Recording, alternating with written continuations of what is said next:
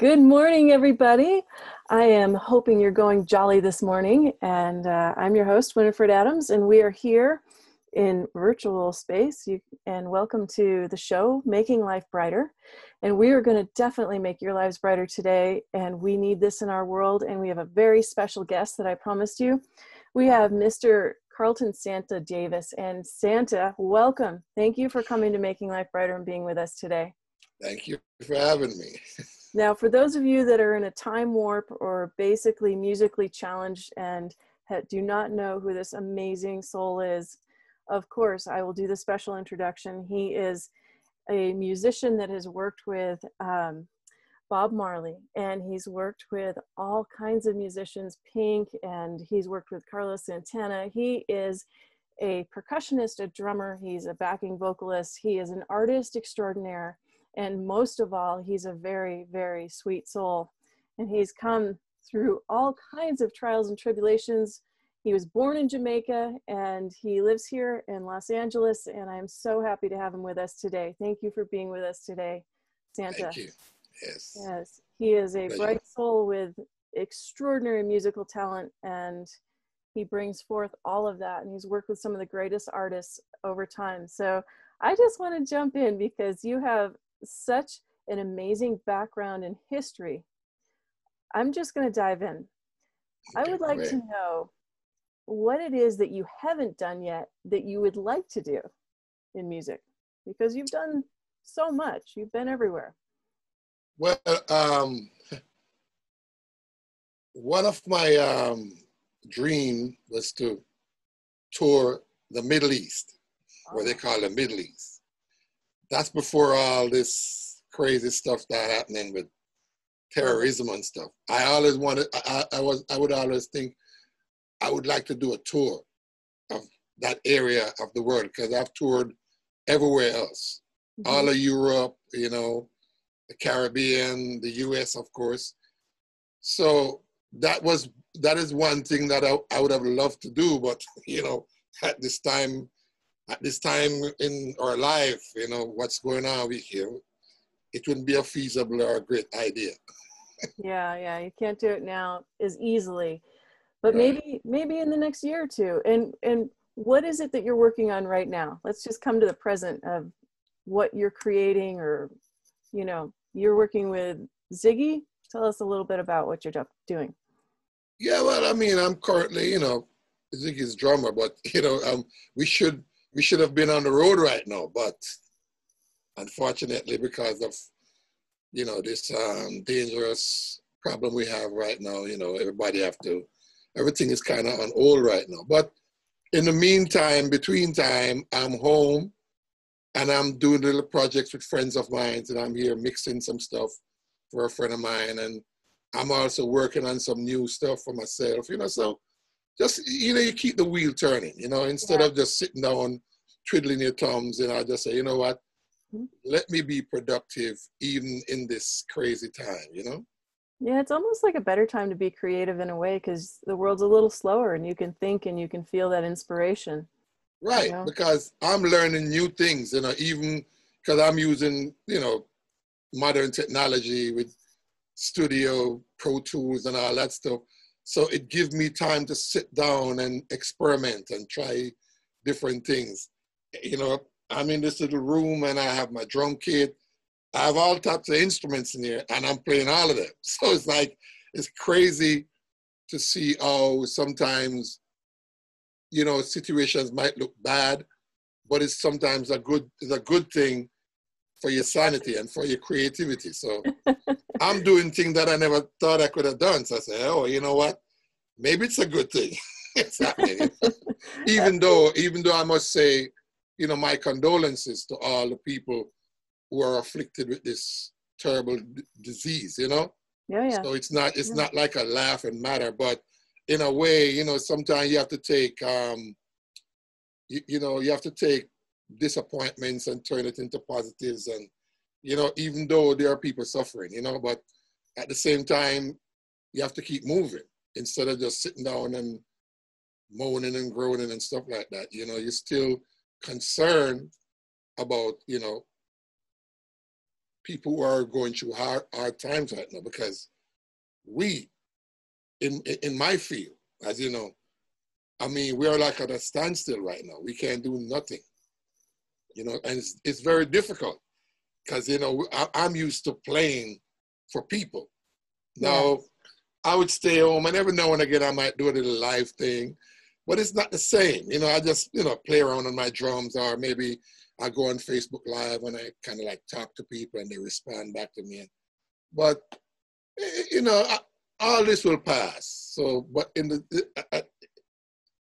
the same breath, I just keep going, you know, just Well, you do, have had a life like that, really. I mean, you've had a yeah, very blessed life from the beginning, and all of your journeys, including the tragedy that you experienced, oh yeah, you picked up and you keep moving through that. We'll come back to that. We'll go into that some more, but yeah.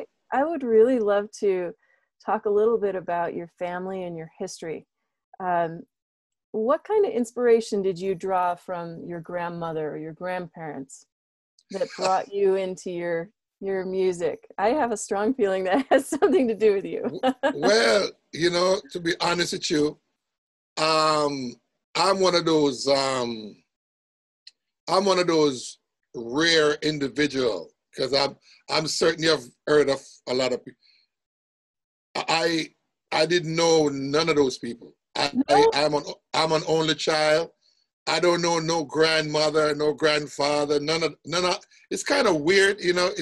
It's kind of like I was an orphan, but I wasn't. You know, I only knew my mom, and I didn't know all the backstory, and I didn't ask her anything. She passed away a couple of years ago, but I Oh, didn't ask her about. You know, I was just like, well, maybe this is just my life. As a kid growing up, it was kind of weird because I would see people, you know, talking, oh, I'm going to go visit grandma or grandpa or my cousins or whatever. And I was like, okay. I've never experienced that kind of thing. I grew up with just my mom. That's the only person I knew. And, you know, I think I learned everything from her because, you know, she brought me up was she to, musical? no, well, she used to go to church. She was a church lady Yeah. and she would sing.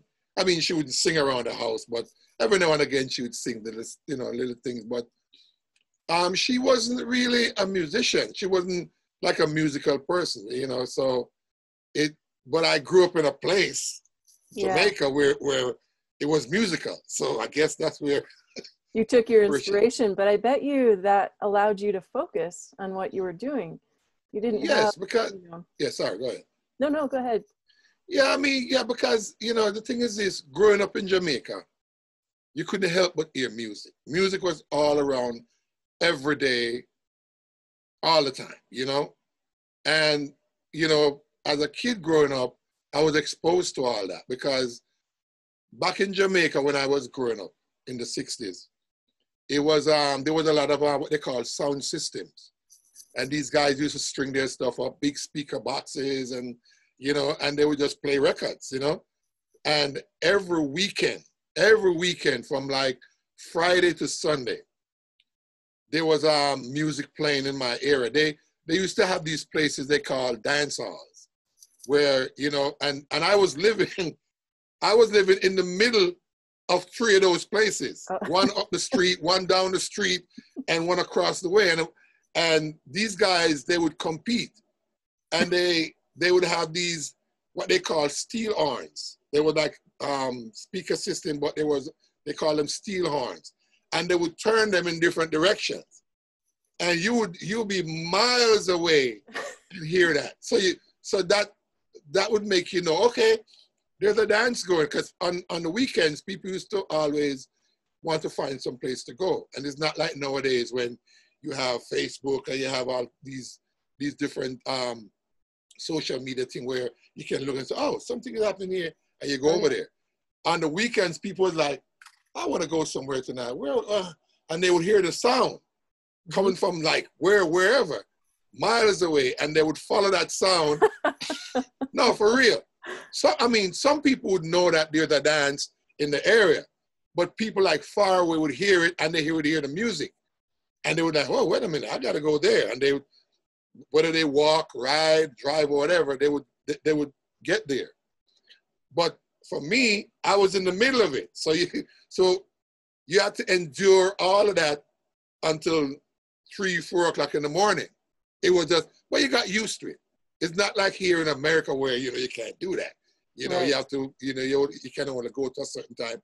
In Jamaica, there wasn't a real noise abatement kind of law, It was just, because people enjoyed it. It was kind of like a special, time, every weekend you expect it. So you say, whatever, and you sleep through it sometimes. If you get used to the sound that it doesn't bother you anymore. So I grew up in the middle of all that, and that was like from an early age, and I just kept hearing music, and And so who was your early inspiration? Did you have anyone that you aspired to outside of Jamaica? Well, okay, so saying Jamaica was a musical country, right? They used to play a lot of foreign records, and a lot of jazz. These people would set their music stuff up, and they would play a lot of foreign stuff, because that's all we had. So they would buy all these records. People would come to America back then, or go to Miami, which is the closest to Jamaica, right. and they would buy up all these, or New York, whatever, and they would buy up all these records and they bring them home and sell them and whatever. So we used to hear a lot of jazz, and I grew up listening to that, because you hear it, it's around you. And then I would hear these older guys talking about Max Roach and all these guys. I was like, Max Roach? Who's Max Roach?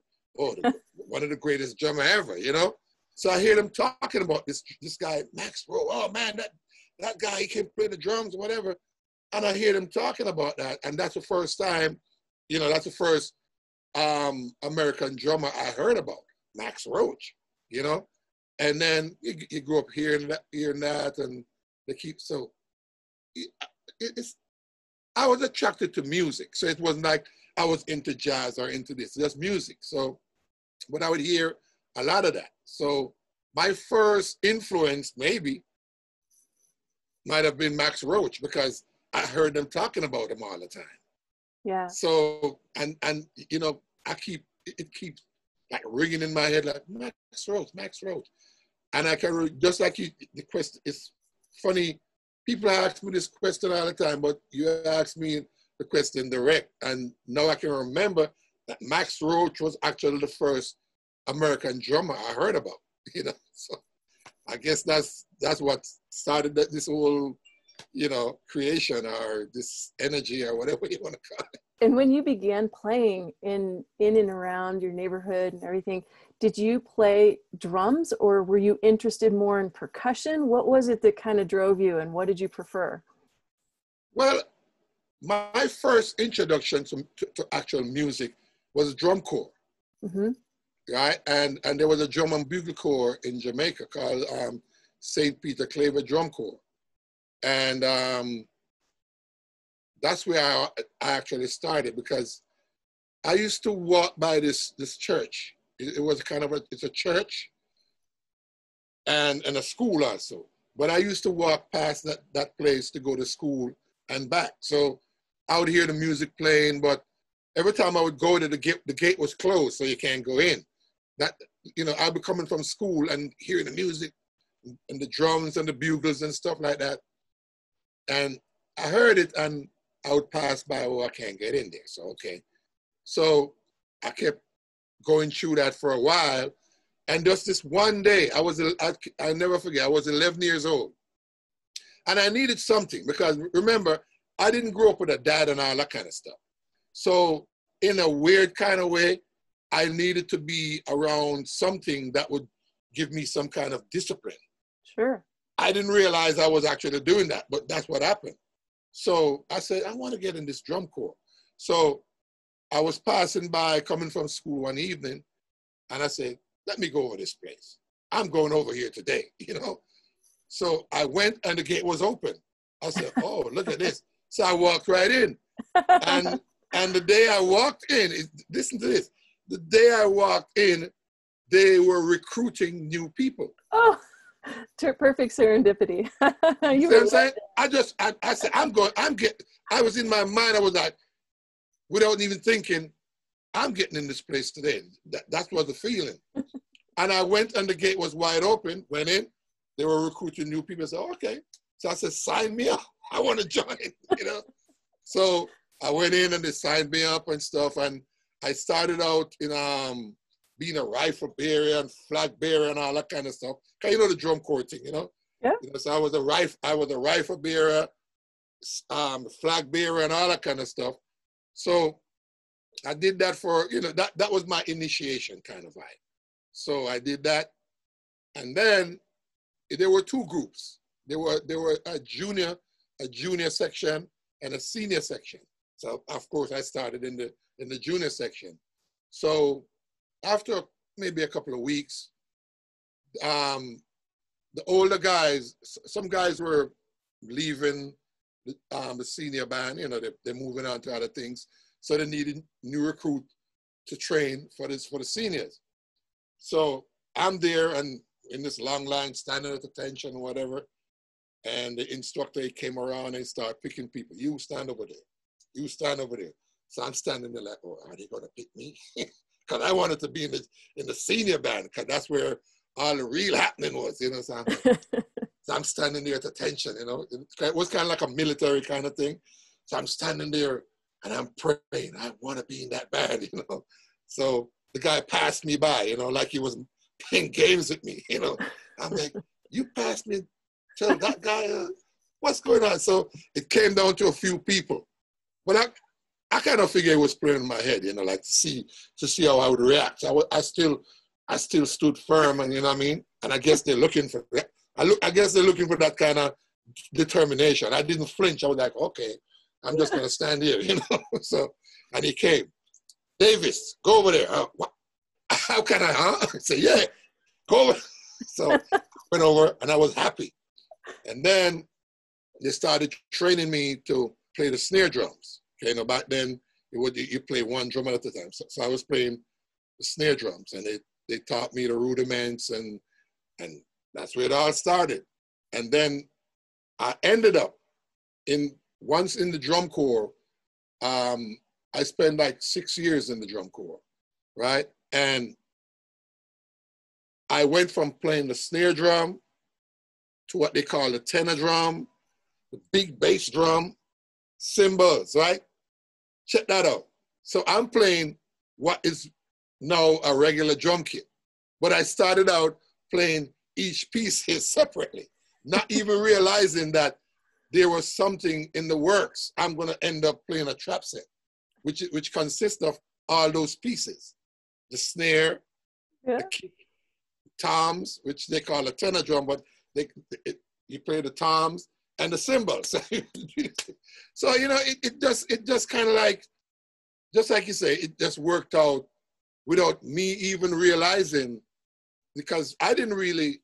I mean, when I was a kid, my first, you know, thought that came through me was to join the military. You know, really? I said, if I came to America, like with that during that time, when I was of age, I would have served in the military, because that was my first thing. Maybe I wouldn't be a musician, like playing. Maybe I would. I don't know. You know, because you can't think that far back and say, well, what you would have done. But my first dreams and aspiration was to be in the military. Wow. That was my first dream. Not playing music. You must like discipline. No, because it takes all that, though. I was talking to MB Gordy in one of the interviews, and I asked him that question about discipline, and I was thinking of that today, earlier before this interview, and I was thinking, it must be extraordinary. You have to practice, you have to be consistently on top of it to hold that and continue to grow. I mean, you had to discipline. Yes, because look, growing up in Jamaica, right? You know, I grew up in a tough part of the city. I mean, everywhere was like, but you grew up in what they would say ghetto, but it wasn't ghetto. It was like just regular nice people, nice homes. Everything was okay. But you had elements of rude people. I had friends who would do stuff that I didn't approve of, you know? Mm-hmm. They would want to go steal something over here and do that. And I was like, no, because I grew up with my mom and she was my disciplinarian. You know, she was but a woman can't really do what a man can do. But my mom did a lot. She would whoop my ass if I get out of line. Trust me. She would give me that strap. That's what it was. And I'm thankful. I'm thankful that she did that. But growing up and seeing all what was going on, all the wrong stuff that was happening, guys stealing stuff, guys going to jail, and I was like, I don't want to go down that road. I don't think that road is where I want to go. So, and it's weird because people say, oh, a child 11 years old don't know what's going on, da, da, da, da, da. Wait a minute. I was 11 years old, and I made a decision that, look, I needed to be somewhere after school to keep my head in a positive direction. Now, at 11 years old, oh, I'm talking to you about that. I wasn't even thinking that, but somewhere it was there. I needed that certain thing that can keep me straight. And that's the way I am today, because just like you say, to play an instrument, you have to be disciplined. Yeah. You know, if you're playing by yourself, you can do all kind of crap, whatever. But when you're playing with a group of people, then you realize that you have to be mindful of the guy to your left, the guy to your right, the guy behind you, the guy in front of you. So I figured more or less that's what I needed, you know, and I'm very thankful that I made that decision, that it was in me, because who knows, I could have been a criminal, you know what I mean? I could have been dead, you know? So, but I'm glad that I made a decision that, look, I'm not going to jail. I'm not going to be a criminal. I'm not going to be a menace to society. I think what was in me, because I grew up in the church, so maybe that's part of it too. I was always a God-fearing person because my mom, she reads her Bible. She's always praying. So come on, I grew up in that. So how am I going to move away from that and go do something stupid? You see what I'm saying? Yeah, you had to stay into your groove. Right. So I made that decision, and just like I said, I had a couple of stepfathers, but they were like, I don't want to call them names, but they weren't good examples of what you needed. Right. Yeah. So the drum corps is what did that to me, and that's what built me up. Now, when you went to church when you were younger,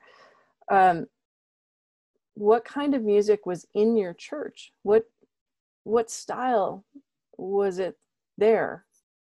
It was mainly hymns, like church hymns, like the stuff that, you know, and then the lady on the keyboard or the organ or the piano, they would, you know, and it would be just regular church, those hymns Jamaican that they sing. style, or no, just regular, because you know most of the church songs were like global, international thing that you would hear in many church. You know what I mean?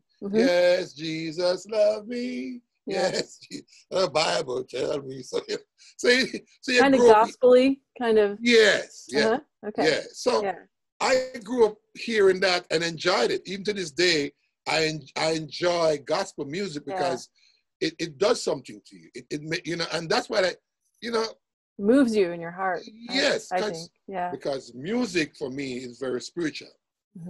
My music, the way I think of music, it's spiritual because it have to be, to me, it have to be something uplifting. If it's not uplifting, I don't want to do it. I don't, you know, I don't want to. I love that. Yeah. Good for you. I don't want to be, I've never wanted to involve myself in music that tears down. I want to be involved in projects, musical project, whatever, that lifts up, you know? So when you hear it, you feel good. You feel like, okay, I can go somewhere with this. And you felt that way when you joined the Wailers? When you got into working that way? Okay, so I wasn't a full member of the Wailers group. It was just session stuff, you know? But when you go around those people, Bob Marley, Peter Tosh, Bunny Wailers, you felt that energy. Because these brothers, they were spiritual people. Their music was coming from that place. Yeah, I have So, chills as you say that. yeah, but no, I'm telling you. Yeah. So when you're in their presence, you feel that. Yeah. You feel that energy. So you had to fall in. You know, if you come around those guys with your little ego and your little self, this or whatever, you're not gonna fit in. You know, you're gonna miss it. Really, it's actually something you catch, right? It's something you avail yourself to. So you're opening to it, right? Yeah, it's like the whole saying, you are what you eat, you know? So, you're right, yes, yes. So when you're around good people, with good energy, you become part of that easy. Well, what's one of your favorite spiritual experiences that really moved you in your life around music? You've been all over the world, you've traveled everywhere, you've been through all these, you know, both important and yet even dangerous situations. What's a spiritual moment that you just said, wow, and it never left you? Okay. What happened? I'm here.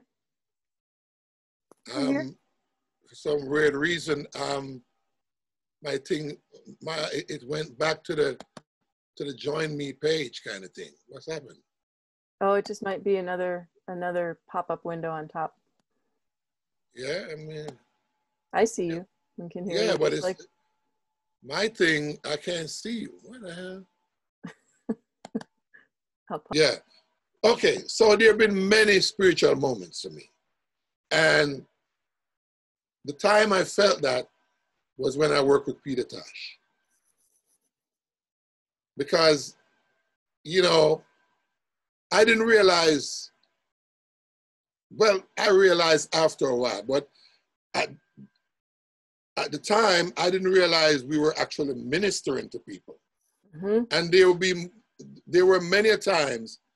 I remember this one time, this person came up to me after we finished a show. The show was great. I don't remember if it was there was a couple of times, and this person came to me and said they were on the verge of committing suicide. And somebody told them about the Peter Tosh concert.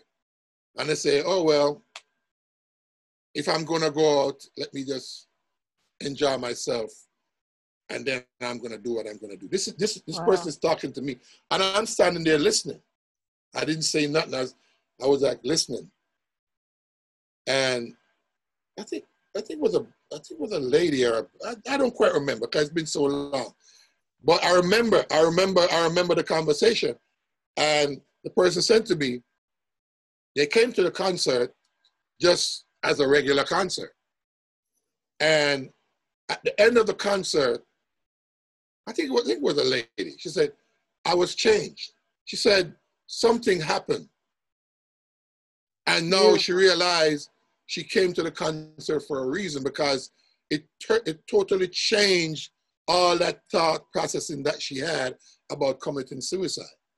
Beautiful. That's what music does, and that's what it's about. Whether you're not trying to, it just happens. Yeah, I've seen people come and cry tears, bawling about what just happened to them coming to the concert. So I think, those were some of the more spiritual moments where I realized that I actually got feedback from people. And, and many times people would come to me, but during that time, it was different because people would always just find me and just try to let me know how they feel and what we just did to them and whatever, So that was what, there have been many other times after that, but during the Peter Tosh time, that was when I actually felt it, Mm-hmm. When you were playing live with Peter Tosh, just go back into a moment there, and you're playing live and you can see the audience, you can feel it, you're in it. Explain that feeling. Okay, so just to involve that in the spiritual experience. I can remember something happened one day. I was playing, But I didn't realize that I kind of went off in a trance where I'm playing, but I'm not, it's like spiritually, I'm like somewhere else. Yeah. I'm playing. And this guy is telling me what he saw. So I'm playing and I'm like in the groove, I'm playing so hard. And my stick, the drumstick, I hit the drum, the stick went up into the air. And the guy's telling me that without me even looking, I put my hand up and catch the stick. The stick went up, I'm playing, and in the midst of playing, I hit, the stick flew up in the air, and he said, he looked at me. I didn't look up. I just put my hand up and catch the stick and continue playing. Unbelievable. And he's telling me, I said, well, did I do that? He said, yeah, you did. Man, that was some great stuff, man. You played and the stick fell, you without looking, you grabbed the stick. I said, really? I wasn't really conscious.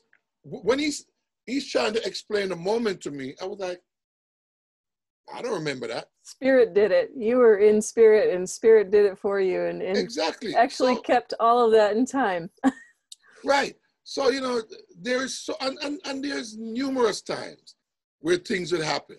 I would do things, not even realize I did it, and people would tell me after the fact, well, man, you were great. I said, great about what? Man, that thing you just did. I said, what?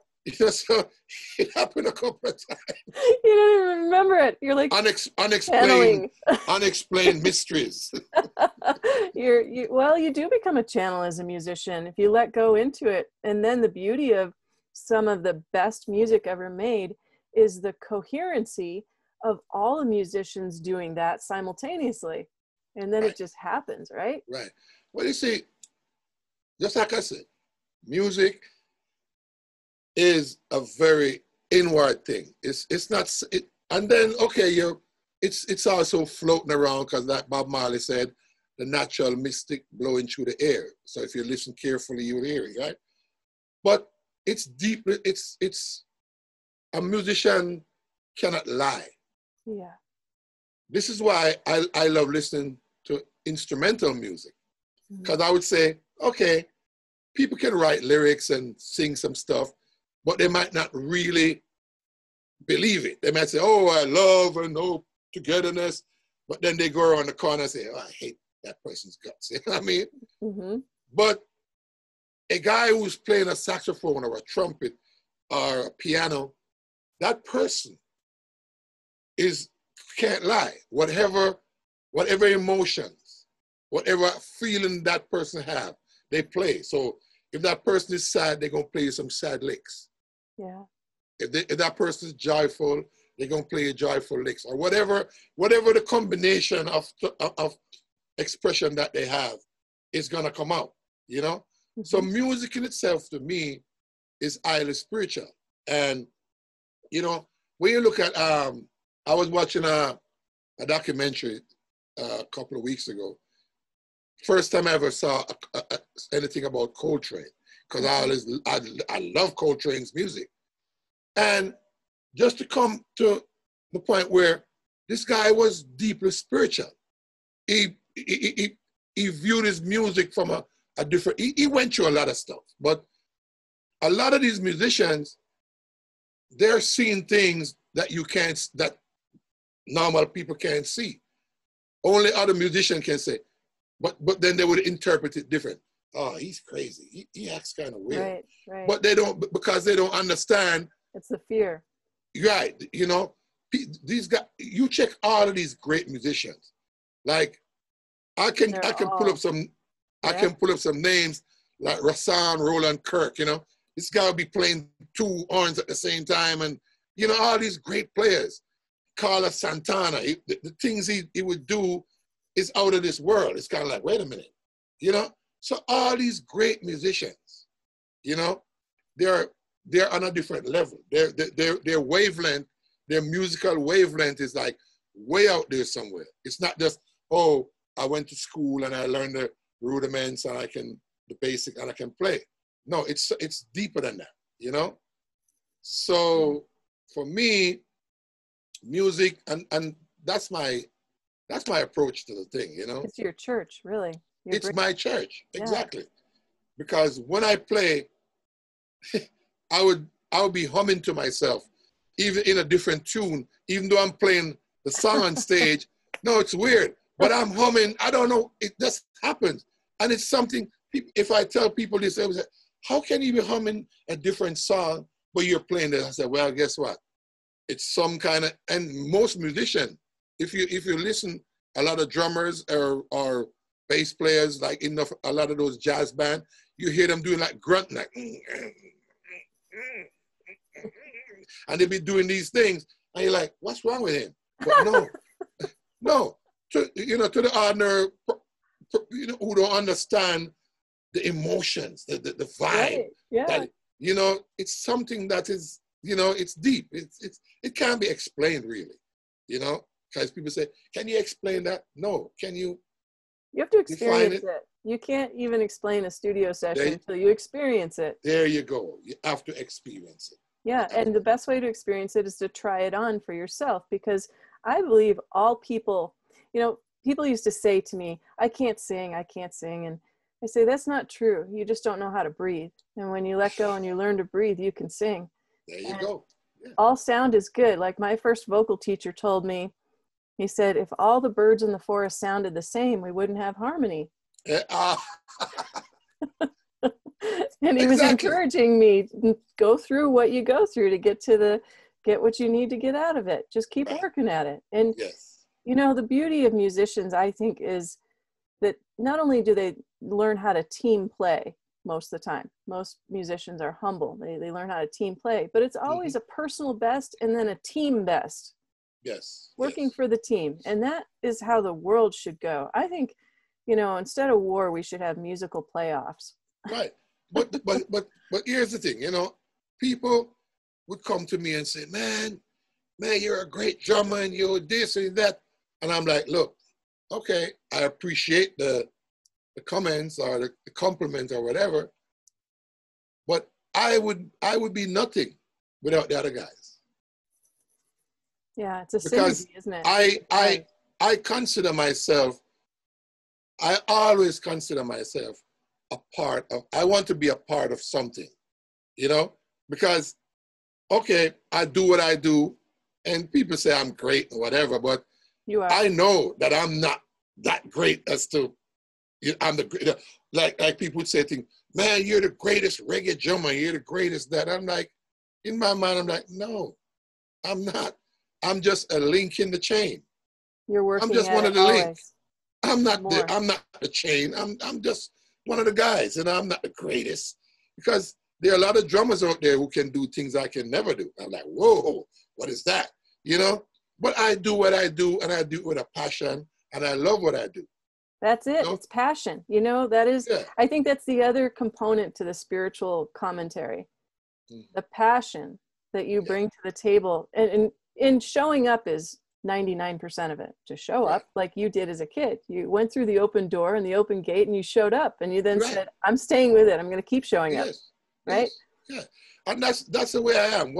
Whatever I do, if I'm your friend, I'm going to be your friend. You know what I mean? It's not like, yeah, I'm your friend sometimes. No.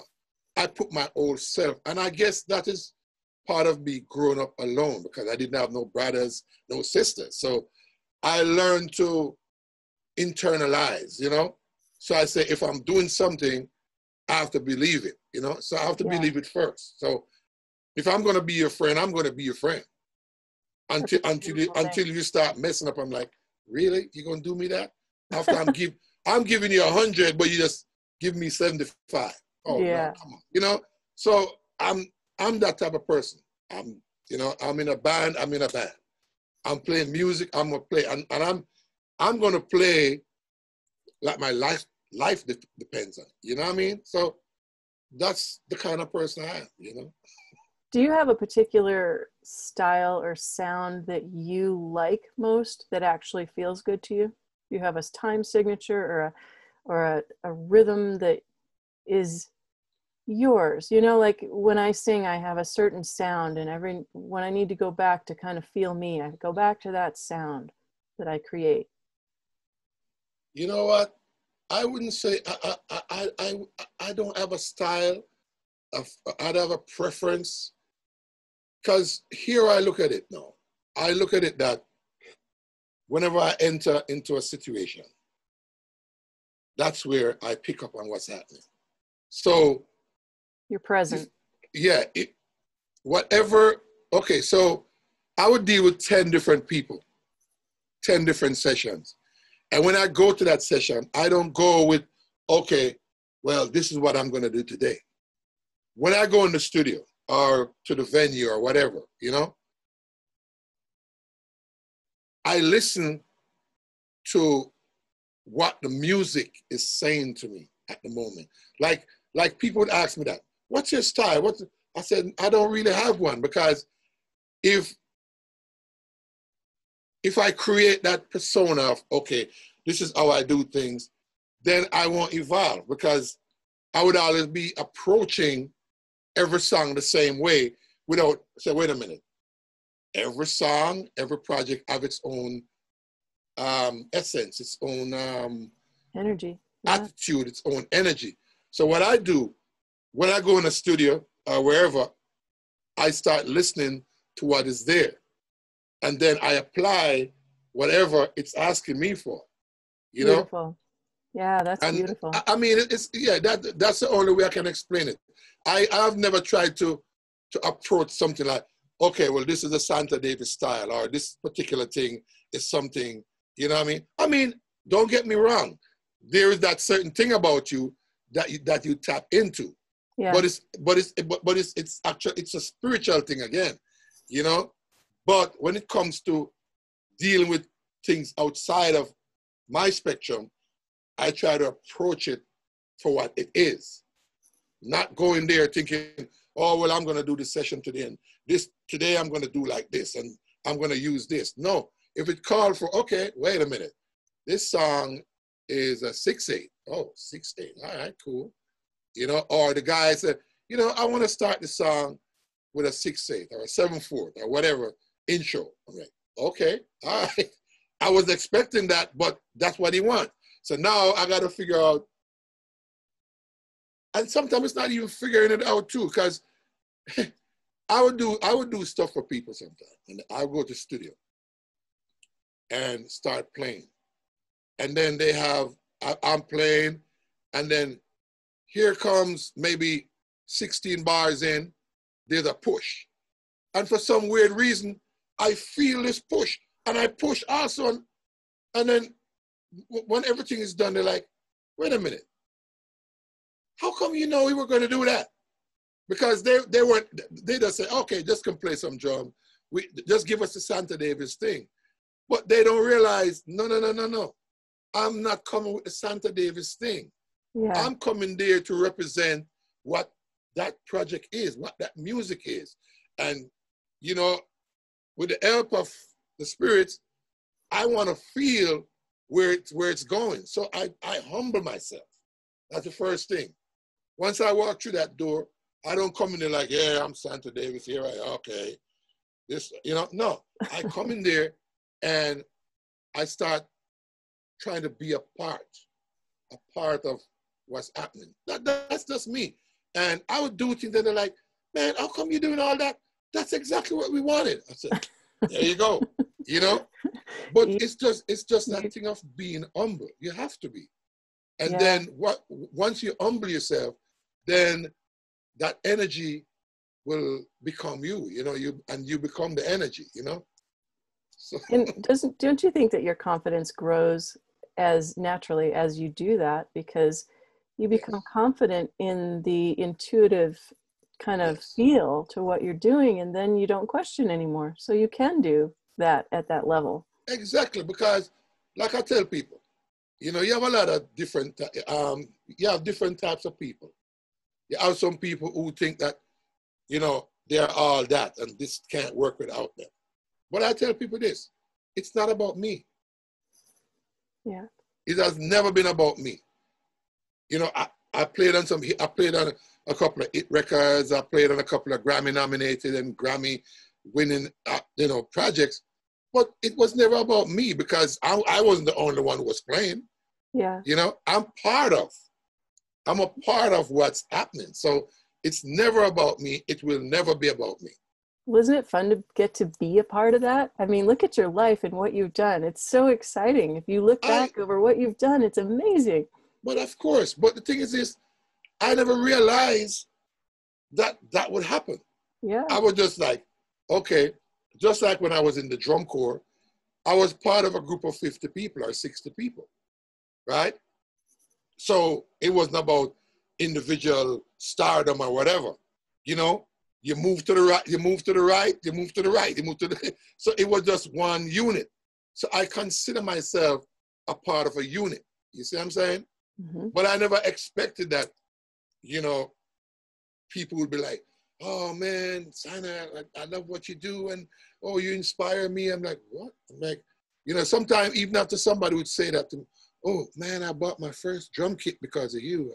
I started playing music because the first time I saw you, I was like, what? But that's cool because at least I'm influencing in the right direction. Yeah, you're contributing your gift. Good, yeah. And I think it's your example. If you really look at it that way, it's really more about the example of what we've been talking about that you bring to the table, being available, walking in humble, being a team player, being open to spirit and letting it guide you, which makes it so much easier on everybody in a session. Yeah. Right. Because when you come in to a situation with your little attitude, you immediately start messing with the vibe. Yeah, you can't do that. And it never ever works out good. It's gonna be a wreck. It's gonna be a train wreck because, you know, and I've seen that. I've seen guys, you know, the moment you see them, that's why when it comes to celebrities, I don't run up to these people no more, because I remember this one time, I won't call the name, but I remember I was up in Santa Monica where we used to do the stairs. And I saw this actor, you know. So, you know, you see somebody, you look at them and you acknowledge, hey, you know. And I looked at this guy and I was acknowledging him like, hey, you know.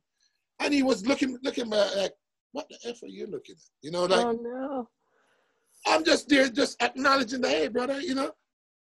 He looked at me the weirdest way. And I was like, wow. Here I am, I'm not trying to ask for something. I'm just acknowledging. I see you, I give you a nod, a smile. And so what I'm saying is, a lot of people, they have this type of attitude where, you know, they show up, they're like, yeah, you know who I am? I hate when people say that. You know who I am? Who are you? You're somebody, you know, not in touch with your spirit. You know, who are you? I mean, so you're what? I mean, did you create, did you invent the wheel or something? Or, you know, or did you create air? You know, what did you do? Who are you? So that type of vibe, you know, I'm not into that. And that's why I keep saying, it's not about me. It's about what we are doing, us, the energy, the vibration, the spirit, you know? Yeah, I love that. Thank you for talking about this with me today, because I really love this very conversation is what my audience especially is so geared to. They believe in that and they are looking for that. I believe it's a kind of sincere energy. It's sincerity. And we're lacking a lot of that in today's world. But let's go back to your days with Peter Tosh, because it ended in tragedy and you survived. And you are very courageous and you've been, you know, you really went through it in that. But when you began playing with him and working with him, what was that like for you on a musical level and on a personal development level? A dream come true. You know, because, you know, I first met the Wailers when it was all three of them together. And I worked with them in the studios, right? And that, my first introduction was like, wow, you know, I grew up hearing these guys, you know, listening to their music. And now here I am in the studio with three of Jamaica's giants, you know, in the business. I was like, whoa, It's like Is this playing with the happening? Beatles. Like you said, people, yeah, exactly. They were my Beatles, you know what I mean? Yeah. And I'm like pinching, you know, they say, pinch yourself. Is this real? I'm in the studio with the Wailing Wailers. Not the Wailers, the Wailing Wailers. That's who they were at that time. And then I started my thing, and this was like in 72, I think, 72, 73. And that's when my relationship started. And these guys were already big and their energy was there. So that was my first introduction. Then along the way, I started to work with them individually. So I worked with Bob individually on projects, Bonnie Wailers individually, and Peter Tosh. And I only did one live show with Bob, one live show. It was for a memorial for a guy who had passed away, and they wanted to do a memorial, little tribute, set. So I did that with them. Did Bob ever give you a word of wisdom that you never forgot? Did he ever say something to you that stuck with you? Bob Marley. I had great conversations with Bob. I never tell people this because people might, oh, yeah, you just want to, no. No, I want to hear that. I remember one time I was at his studio one night. We were there recording, because we used to do a lot of work at the Tough Gang studio, where they call it the museum right now. And, we were outside sitting on the steps, right? And he came out and he's like, hey, what's going on? I said, man, just hanging out, just making music. And we were having this conversation. And for some reason, me and him got into this deep conversation, start talking about creativity and energy and whatever. And I don't know how it started, but he said to me, part of the conversation was, you know what? You play drums and I play guitar and sing. I can't tell you how to play your drums. And you can't tell me how to play my guitar and sing, because that's what you do. You play drums. How am I going to tell you as a trained drummer how to play your drums? Right. I just allow you. And that stuck with me, because I realized that's the reason why Bob Marley's music is so widespread, because he allowed things to happen. And I learned from that. Like, great music always come from great people who allowed. He said, look, you're a drummer. That's what you do. If you don't cut it, if you don't live up to the standard of what you say you do, then that's your problem. You're gonna be cast out. But if you know what you're doing, then good. You play keyboards, that's what you do. I can't tell a keyboard player how to play his keyboard, because I'm not a keyboard player. I have to maybe I might have an idea. Oh, can you play diddly diddly? Okay, cool.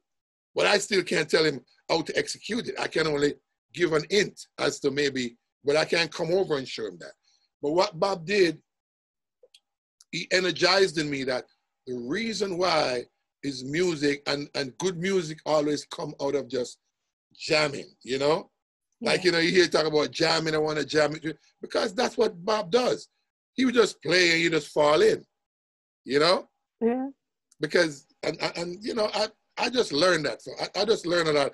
I mean, to get into it, before we move away from Bob, just to show you how it manifested like that. So I remember one day, I came by the studio.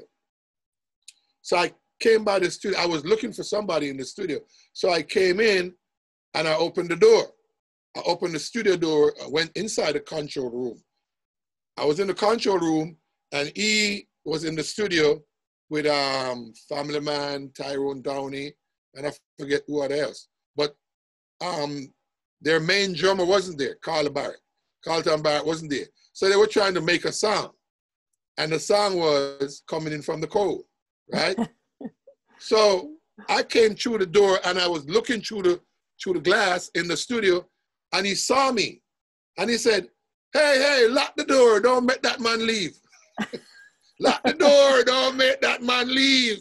Awesome. I didn't say, Santa, come inside here. So I went inside. I said, okay, whatever else I had to do, gotta wait, because I'm not gonna say no to Bob Marley. Are you crazy? So I went inside the studio and they were glad, because, then people switched back Family Man went to his bass, because I think he was doing something else.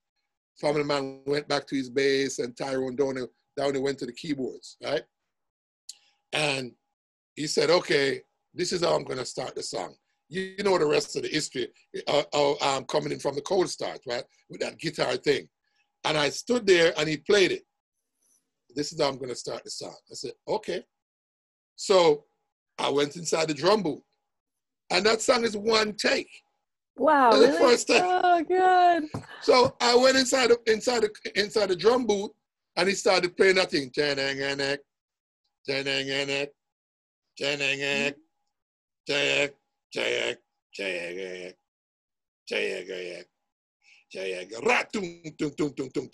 Bam. How did I come up with that? I don't know. You were inspired. Right, but this is what I'm saying. Things happen like spontaneously. People like Bob Marley, you go in the studio with Bob Marley, there's a certain energy that you cannot resist. There was an energy, and that's the way it is. They didn't say, oh, that roll is too long or whatever. They were like, that's what the song is. That's what came up. That's what it is. 10 hits. I just doom, doom, doom, doom, doom, ding, ding, doom, doom, bam, and the song was that. And then I didn't realize the significance of that song. It's years later. I was listening to an interview that Neville Garrick was doing. That Neville Garrick was his graphic artist, the guy that created those album covers and all that. Cool. Yeah. And he was saying, because Bob had left Jamaica and went in exile for a while, because I don't know if you remember, there was an incident where they came and shot up his studio and all that. And he was like, hey, you know what? I'm getting out of here for a while. You know, there was some weird stuff going on. And he went away to England. And he had just came back from England.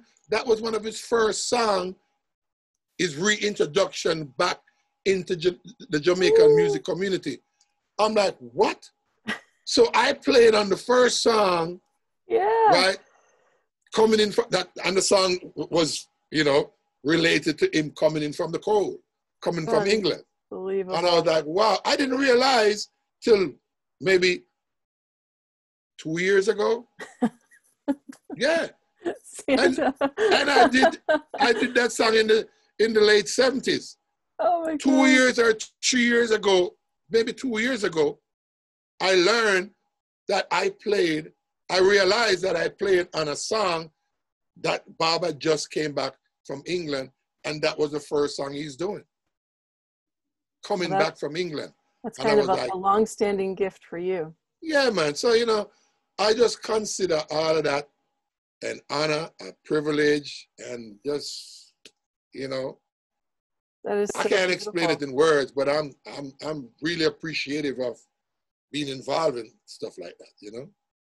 That is a beautiful story. That's fantastic. It's just, it gave me chills as you were telling me the story, actually. Yeah, you know, that's the testimony to what we're talking about today. It is being present and in spirit. So when you moved on and worked with Peter, what was the difference and what was the vibe there? Well, Peter was on a mission. You see, Peter Tosh went through a lot of hardships, you know? And he would see, he felt abuse. He felt, he was a recipient of mistreatment, you know what I mean? Because he smoked his herb and stuff like that. He didn't sell weed.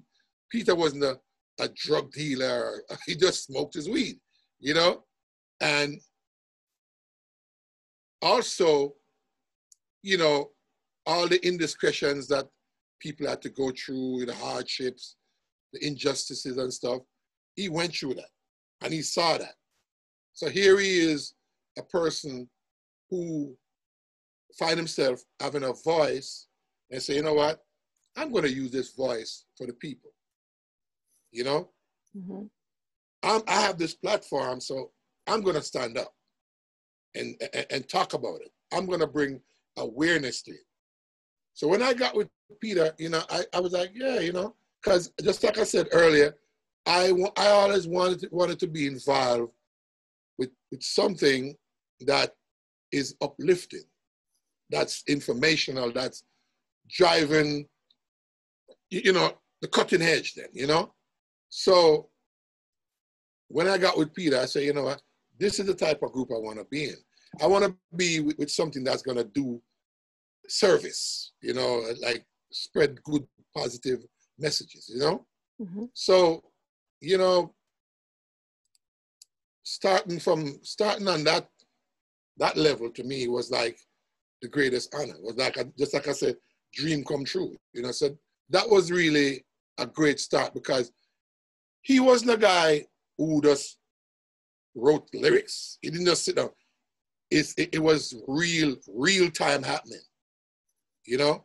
So he was feeling it too. He was feeling kind of it. channeling the messages that he wanted to bring forth to the world. Right. So that was one of the main thing that I really appreciated when I started working. What did you learn from that? Did you take away something in particular from that? I learned about commitment to the cause, you know. Beautiful. Commitment to doing the right thing, you know. And sometimes you might not be liked, you know. You might be ostracized or whatever. You might be condemned, but you have to be, as Ziggy said, true to yourself. And just be, if you be true to yourself, then whatever you do to the people will be true to the people, because you have to speak truth, you know, for what it is, and it doesn't matter. So I learned that you have to just be committed, man. Let's be committed to doing the right thing, you know, no matter the cost. I love that. I love that. We've hit on discipline. We've hit on allowing and honor and truth and commitment. Yes. You are a walking embodiment of your belief system and of your passion and your commitment to spirit, honestly. I'm still learning, because, you know, I would be lying if I sit here like, oh, I'm Mr. Perfect. And I'm not. No, I'm still, no. What aren't you perfect with? Right. You know, sorry. I'm still learning. I'm still open to learning something, because it's funny. Every day I would learn something new, you know. It's just that, you know, and to me, that's the exciting part to me about living and being in this business. Because the moment you think you know everything, that's when you start to fail, you know? Yeah. So, you know, I'm just still on that trend, on that track, learning. I'm wide open, like, hey, you know, I'm not Mr. Know-it-all, you know. I'm still practicing. I'm still figuring out stuff on my instrument, like, wait a minute, how do I get this so it can be effective or be more effective, you know? How can I do better, you know? So it's just a constant learning curve, you know? I love it. I love what we're talking about today, and I'm so grateful that you've come to share. Now, when you were with Peter, and it ended in a way that was very tragic, and you're very lucky. You're fortunate to be here today. Can you talk about that a little bit? Because not everybody knows that story. You know what, man? The tragedy of it all is that a good person lost his life because he was kind. Peter lost his life because he was trying to help. And if you listen on his last album, No Nuclear War, he has a song about learning lessons in his life, right? I forgot what's the name of the song itself, but he said, I've learned some lessons in my life. He said, you know, they will make promises to you today and tomorrow they change their mind. That was part of the song, and he's talking about money make friendship ends.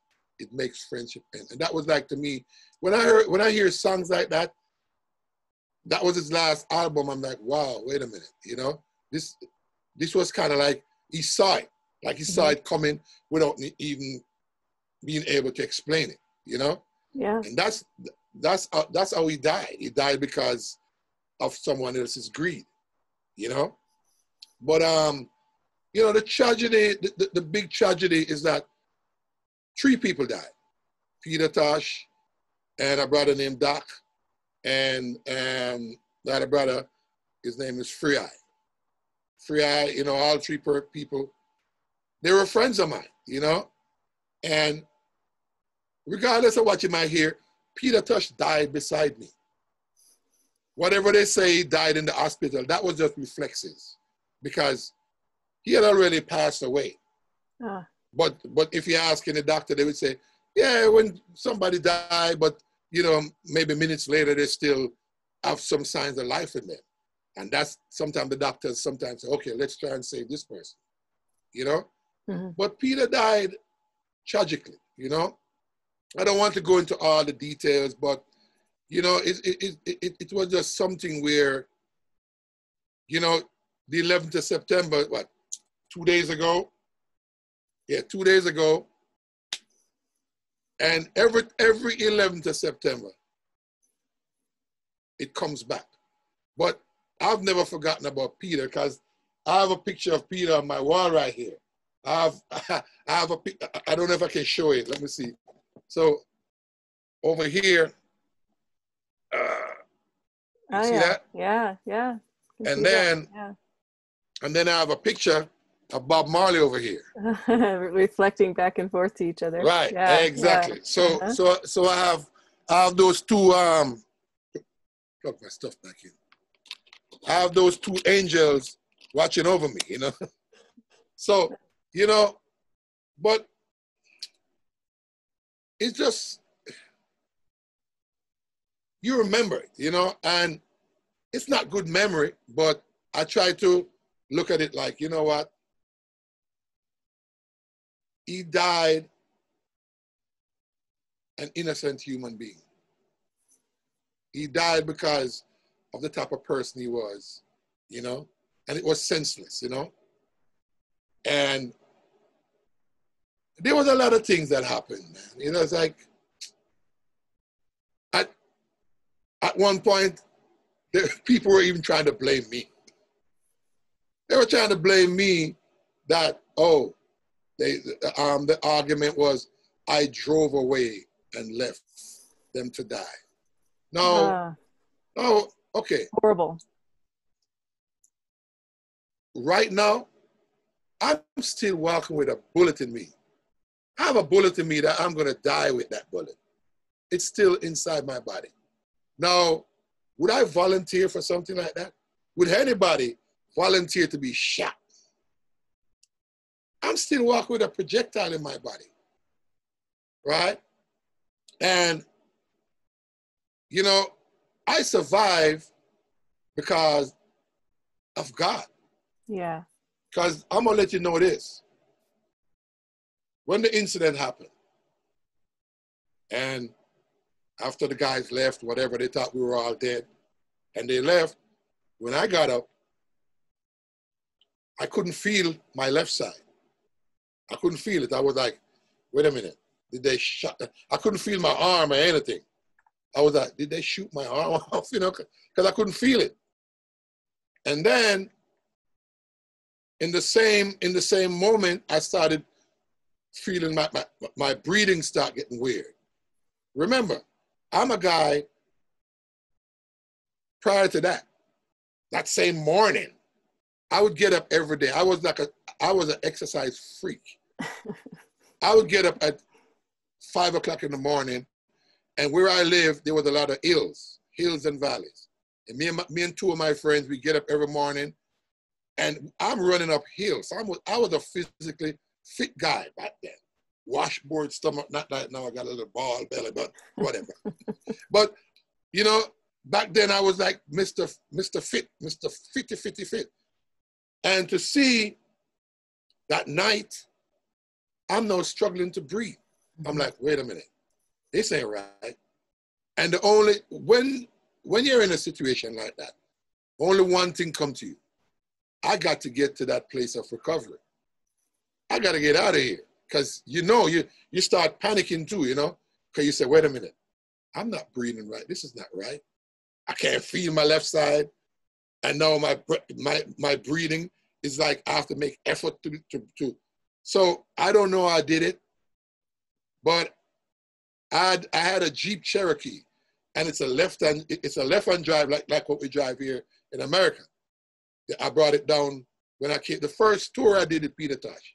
The first tour, I brought a truck I bought it in Miami, shipped it to Jamaica. That was my first tour. Anyway, so obviously it's a left-hand drive. So we drive our driver's side is on the right-hand side of the vehicle. So anyway, so I jumped. Luckily, it was a left-hand drive, because then when I went in, I could only use my right hand. I drove myself to the hospital with just the last bit of energy that I had. Because when I got there, I was like out of it. I fell out of the vehicle, and luckily these guys were there, the porters, and they put this gurney out, and they put me on the gurney, right? And took me right away into the emergency room. So I was there so they examined me to see if there was an exit wound.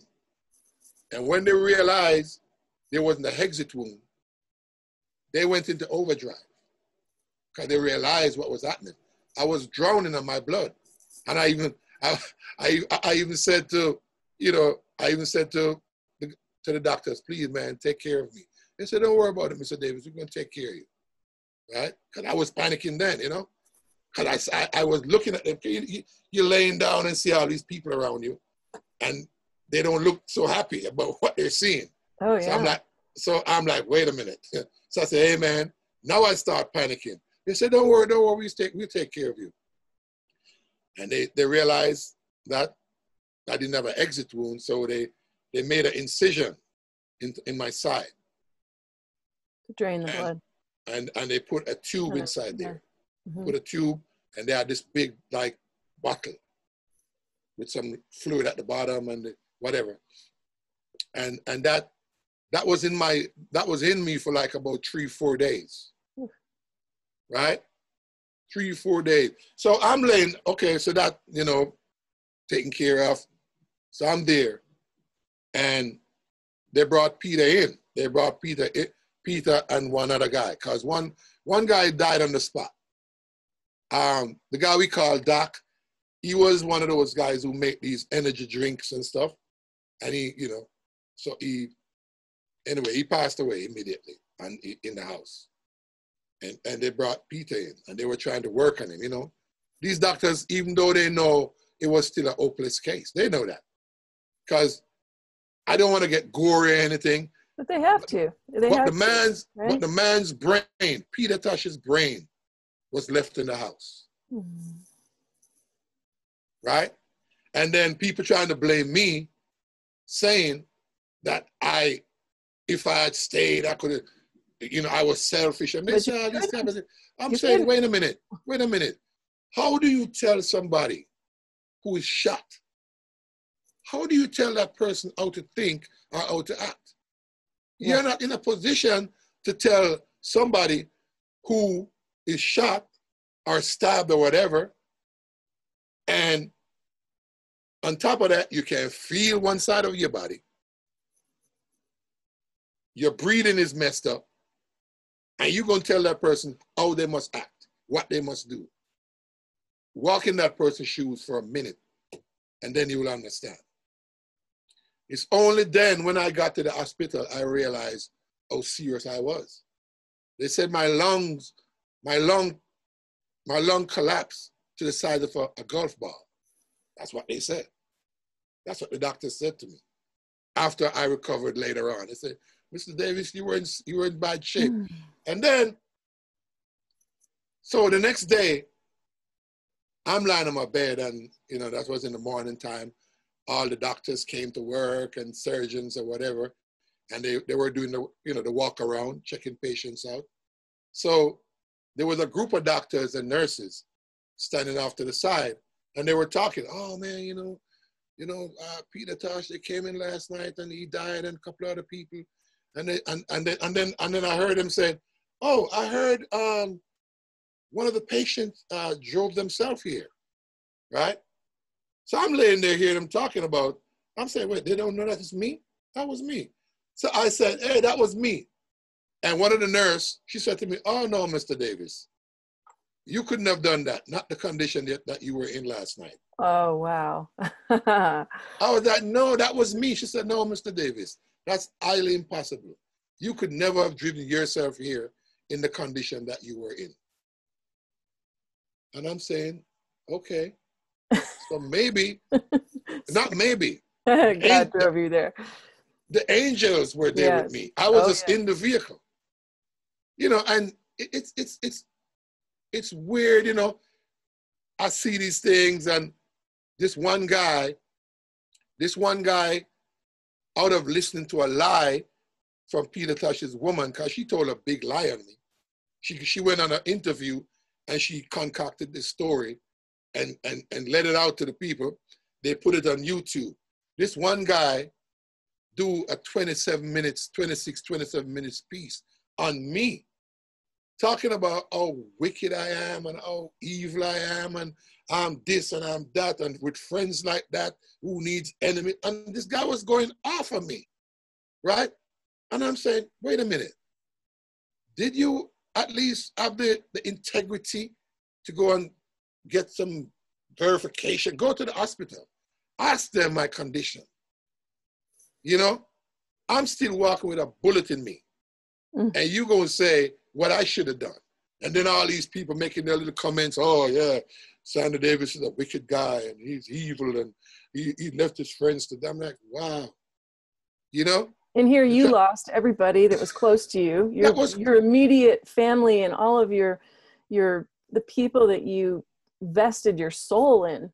Yes, my friend, Peter Tosh, my friend, my brethren. You know what? Peter Tosh was like the big brother I never had. He taught me a lot of stuff, And then you think, if I was in a position, if say for instance, I wasn't shot, I wasn't injured, would I have left them there? I wouldn't. I would be the first one I would lift Peter up myself. Because I was in that good a shape. If I wasn't injured, if it was just a flesh wound, not life-threatening, tie it up, let's go. But that's their perception of the whole thing. They draw their own conclusion, and everybody starts saying, "Oh, he's the scapegoat. Let's give him all that. He's a scapegoat." You know what I mean? Put all the blame on him. And I'm like, wow. And now I'm mourning the loss of my friend, my mentor, someone who I knew for years upon years, who I've never had a problem with. There was never a day that went by that me and Peter had any kind of disagreement. Never. In all the years I've known the Wailers, I've never had there was never an angry moment. There was never angry words passed between any of us. And here it is, my friend, he died beside me. He died right there. But it was just that reflex thing that, that he died in the hospital. It was just few minutes after they brought him in, he just left. He said, I heard the doctor say, "Oh, I'm afraid Mr. Tosh has left us." Well, that's a good story for the public in the world, right? Yeah, and when I heard that, it kind of got, to be honest with you, you didn't want to be, they say, everything is in slow motion and you don't want to believe stuff. I didn't want to believe what I heard. Even to this day, I'm still trying to comprehend that feeling that I had, because it was like, nah, come on, man. Peter Tosh can't die like that, when you really heard it, But then it was only after that one of the cops, they came in when I was in the recovery room now. And he's the one that gave me all the information about what he saw when he went into the house. Because they were trying to ask me if I can identify any of the people. I was like, well, there's only one guy I really could identify. And it was a guy whose name was Lepo Laban or whatever. He died like a year or two ago, whatever, you know, but he was the only person, honestly, that I could recognize, you know? And the cop was saying to me, man, he said, I've never seen such a gory scene in a long time. And then he said to me, man, Peter Tosh had a will to live. I said, why you say that? He said, man, all of the man's brains is in the house. How the hell did he die in the hospital when his brains are on the floor? And that's when it came home to me like, wow, really? So that's how I knew that he died beside me right there. It was just reflex. Mm-hmm. It was just that old thing, you know, doctors will tell you that. I mean, I'm not a doctor, so I don't know much about that old science, but I heard them say, oh, you know, after the body dies or after somebody dies, they still have a little thing going, you know? Yeah. So that was only then when the cop said to me that Peter Tosh had a will to live. Because how the hell did he die in the hospital when his brains are in the house? So he told me that. One of those cops, he's living right here in California right now. Really? You know? Yeah, he's living in California right now. Have you ever talked to him? Oh, I talked to him, you know, quite frequently. Oh, wow. And, you know, it's funny that I wish that he could say something. But you know what? I don't need any proof or any verification because I know the truth. Because when he's telling me this, all the lies that woman told on me, and I have people in the music community looking at me with dirty looks and, you know, writing stuff and thinking stuff. She didn't tell the people what she did. And the cop is telling me, okay, so when they went there, it was nighttime. So it was difficult. You know, Jamaica is not like America where you have all these, you know, forensics people who just jump on stuff, you know. You know, Jamaica was a little different. So they say, okay, they couldn't get the guys out to come and do forensics because it was dark with night. They wanted daylight so they can see stuff, you know. If we had cell phone back then, they would have taken pictures. But they had to wait for these other people to come. So they said they're going to leave the crime scene as it is until the next day. So he said, when they went back to the crime scene the next morning, he said the place was all cleaned up. What? All the Somebody evidence. did that. Peter Tosh's woman, she went back, cleaned up the guy. The cop said to me that all the evidence, all the blood and the brain matter and flesh and all that kind of stuff that was hanging around was gone. And they said they couldn't do no forensics test or nothing. They couldn't, all they did, they took some pictures. But he said the place was cleaned up except for a little few blood stains here and there. They couldn't, you know, there was nothing for them to deal with. So then anyone can say any story. They can tell Right. any story, and it's hard to corroborate what happened. Exactly. So she went back, cleaned the crime. She tampered with the crime scene. Yeah. Right? Tampered with it. Get rid of all the evidence that the cops needed so that they can do their investigation. They needed proof of what happened. They didn't find none except for a few little dried up blood stains here and there. But the main area where all the stuff happened was cleaned up. That's crazy.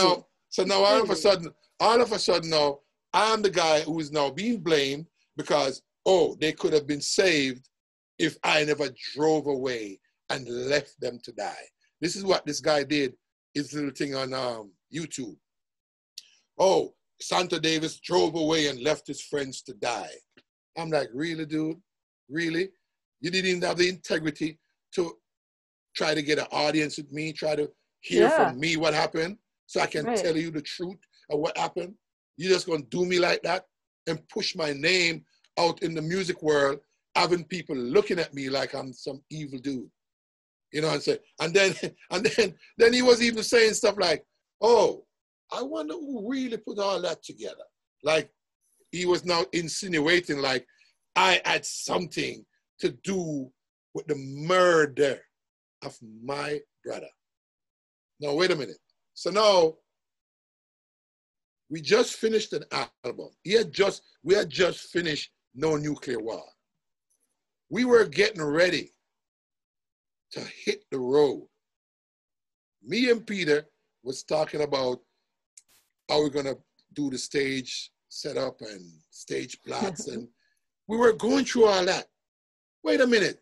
So now I'm an idiot, right?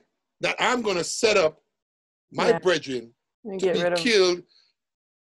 This is my bread basket. This is how I make a living.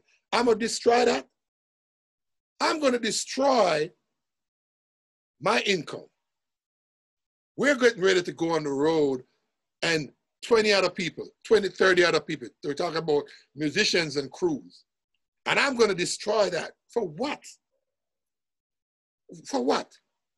How are you gonna involve me into some low down stuff like that? But people are like that, you know? They always try to find somebody to blame. So, yeah, you did it. Yeah, he's the reason why. And, you know, be careful of this guy, because I'm like, really? It's fear. And they are obviously not connected in the allowing.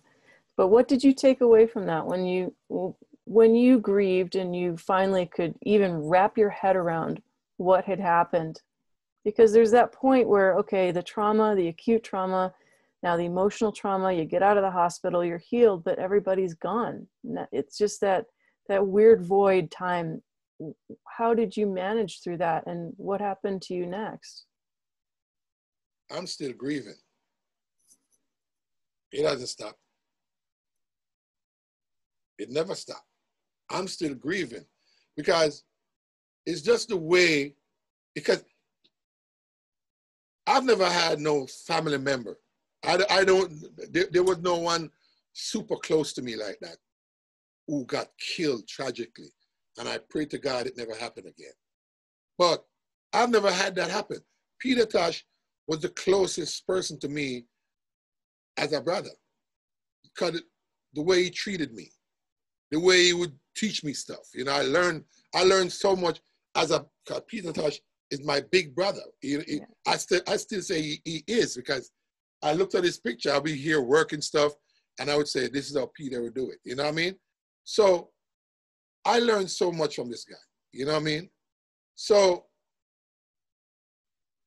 that feeling has never went away, because, okay, Peter Tosh, if I'd heard that he died in a car crash, I would understand, because Peter was a hard driver. He was like, he drove hard. He could drive. He was a great driver. You know what we call that in New York? We call that effective driving. Yeah.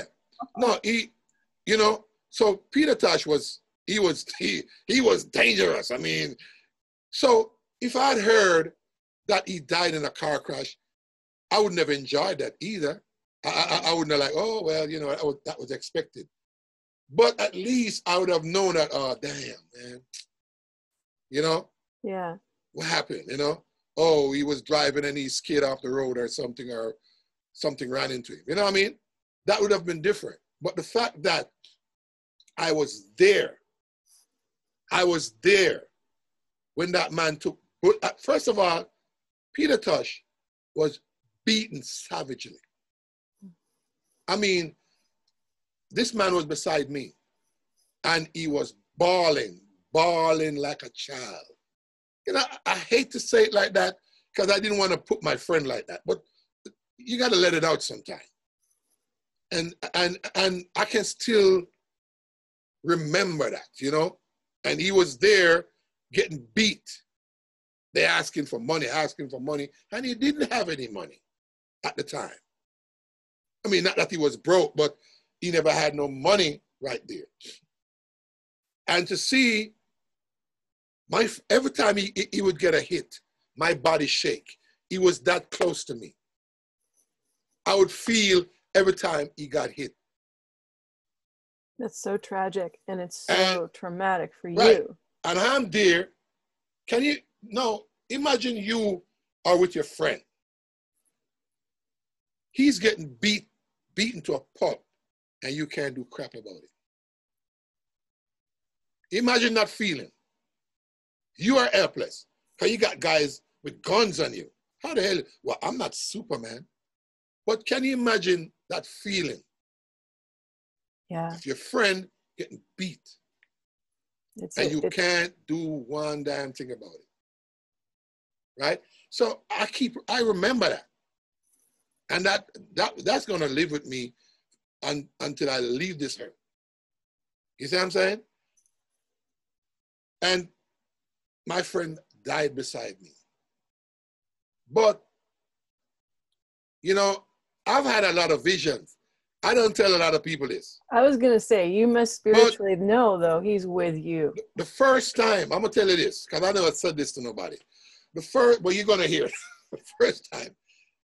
The first vision I got with Peter, it's weird. It's one of the weirdest things. So I'm sleeping. And all of a sudden, it seems like real. Peter Tosh was exercising. and he had on one of his tracksuits, because he used to wear his tracksuits and he would tuck the legs into his socks. He would put the legs of the top into his socks, and he have on his track shoes and stuff like that. He didn't have no shirt on. And he was drenching with sweat. He was wet. And he was training. And I'm like, I said to him, what happened, boss? Ain't getting fit? He said, yeah, man.